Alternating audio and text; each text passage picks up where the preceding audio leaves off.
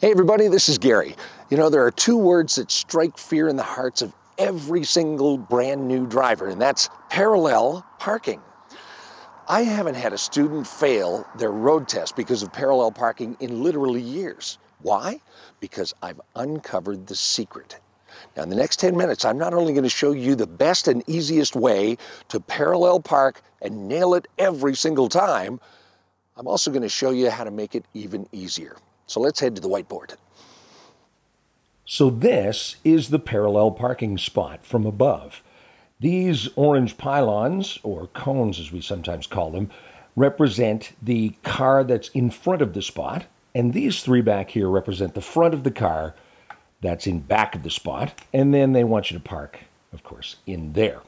Now, in order to find the secret, we need to talk about lane changes. So, if we're driving along here in this lane, and we want to change lanes into the left lane, well, obviously we check and we signal and we check. But the first actual physical thing that we do is steer in the direction we want to move the car, in this case to the left. Now, because the front wheels steer and the back ones don't, the car doesn't just magically slide sideways into the other lane. It actually does physically turn in that direction. Doesn't really feel like it because we're doing it over such a long distance that it's a very shallow angle. But if I exaggerate it, the car turns in this direction and it drives over like this. And then when we get over there, we have to turn back in the other direction to straighten the car out. Now we call this an S-turn, and it's the way that we move the car from one side to another. For instance, let's say we're backing into a parking spot here, and we mess it up and we end up over here. Well, we use an S-turn to fix it. So we steer in the direction that we want to go. Again, in this case, it's to the left.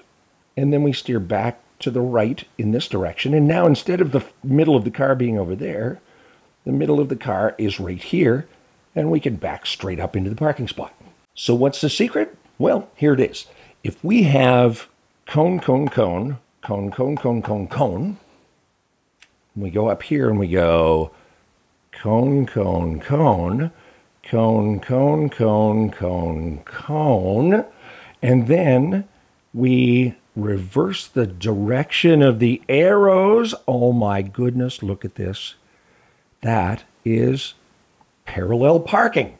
All parallel parking is a reverse S-turn. It's a lane change in reverse.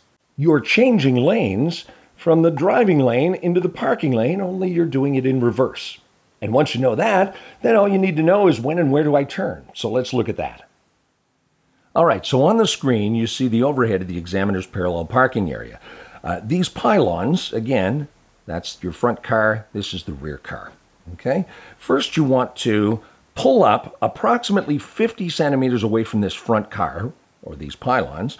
You don't want to be too close, so close that you hit it, and you don't want to be any further than about 1 meter or 3 feet away.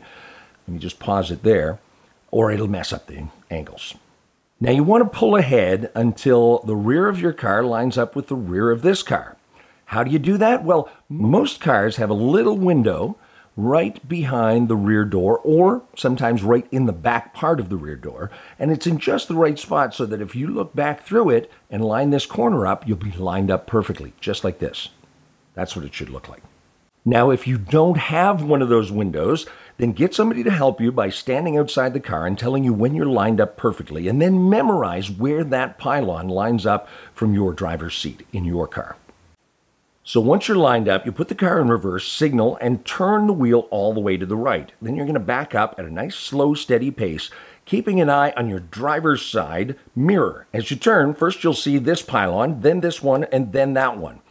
When you see the very top of this one, just like this, when you see that, don't stop, but immediately straighten your wheel. Now just straight, you don't want to turn left yet because you don't want to hit that pylon. Now you need to roll straight back until the corner of your car clears the corner of this front car represented by this pylon. Now you'll know it's clear when this corner cone, which represents the corner of the car, gets to the corner of your windshield. So just before it does, as you're rolling back, just before it gets to the corner, you're going to turn all the way to the left. And that's going to start you rolling around and straightening out. Now, you may have to adjust this step slightly for different vehicles. If you find you're always too far away from the curb, you have to roll back a little further before turning left, so let the corner pylon get further to the left in your windshield like this before turning the wheel. Or, if you're always too close or hitting the curb, you need to turn a little sooner, so begin turning when the pylon's a little further to the right in your windshield. Also, don't forget that when you're rolling back straight, the car's going to want to roll back a little faster than it does while it's turning, so you may have to use a little more brake in this step to maintain a consistent speed. Now, as you continue to roll back and straighten out the car, make sure you look out the passenger side mirror, and that's going to show you when the car is perfectly straight, just like this. As soon as it is, stop, put the car in drive, pull ahead a little so you're roughly in the middle of the spot, and then park and set your parking brake. And there you have it. Now, to leave, we simply back straight up, looking out the back window, stop, put the car in drive, check your mirror and your blind spot, signal, check again, and then turn your wheel to the left and drive away. All right, so let's watch it again without pausing. You line up about 50 centimeters away from the car with the corner pylon in that little back window. You're going to turn right, signal, and start to reverse, watching the driver's side mirror. When you see the top of the third pylon, straighten. Then, just before the corner pylon here gets to the corner of your windshield, you turn all the way to the left. When the car's straight, you stop, pull straight forward, and you're done. To leave, just back up straight, check, signal, check, turn left, and drive away.